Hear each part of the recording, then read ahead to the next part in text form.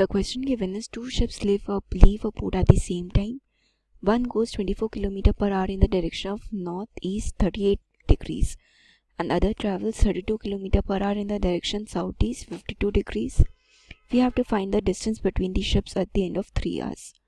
तो हम मान लेते हैं at the end of 3 hours first ship P पर है, सेकेंड शिप Q पर है. तो ये जो एंगल है ये 38 डिग्री का है और ये एंगल है 52 डिग्री. तो हमें गिवन है angle QOS is 52 degree and angle PON is equal to 38 degree.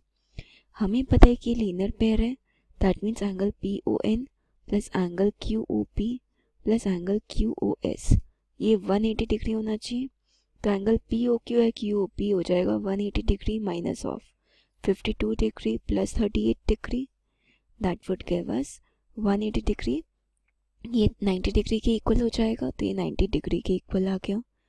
तो ये हमारे पास 90 डिग्री के इक्वल है. अब हमें गिवन है 24 किलोमीटर पर आवर है और at the end of 3 hours, तो OP डिस्टेंस हो जाएगा 3 × 24 kilometre, that is OP distance हमारे पास आएगा 72 किलोमीटर के इक्वल. तो ये हो गया 72 किलोमीटर. एंड अगर QO डिस्टेंस देखें तो ये था 32 किलोमीटर पर आवर की स्पीड में, तो 32 × 3 दैट इज़ 96 किलोमीटर हो जाएगा. तो ये हो गया 96 किलोमीटर. अब एक ये राइट एंगल ट्राइंगल है तो इसमें पाइथागोरस थ्योरम अप्लाई कर सकते हैं. तो हमें मिलेगा OP square plus OQ square ये PQ स्क्वायर के इक्वल हो जाएगा, दैट इज़ 72 किलोमीटर का स्क्वायर प्लस 96 किलोमीटर स्क्वायर. ये जो डिस्टेंस है ये PQ स्क्वायर के इक्वल होगा.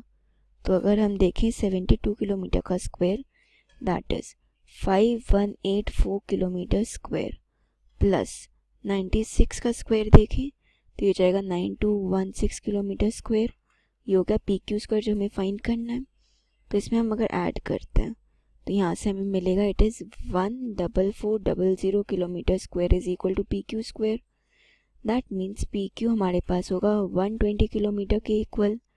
तो इतने डिस्टेंस ये डिस्टेंस होगा after 3 hours between the two boats. This is our answer.